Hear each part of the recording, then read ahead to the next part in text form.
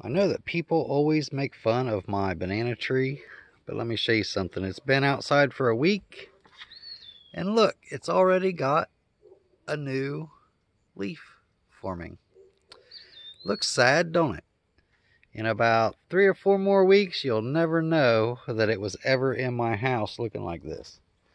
Now this one over here yet,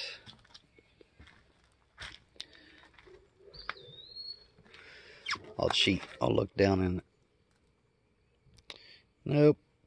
Sometimes you can like look down the stem and see, but it'll be the same way. So these things are going to take off like crazy now that it's warm. And I know everybody, like, they're always like, why you even keep that for? Well, because that's just the way they get in the wintertime when I have to take it indoors.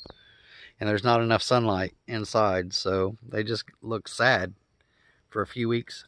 But they take right off and grow. See right there, that little thing sticking up.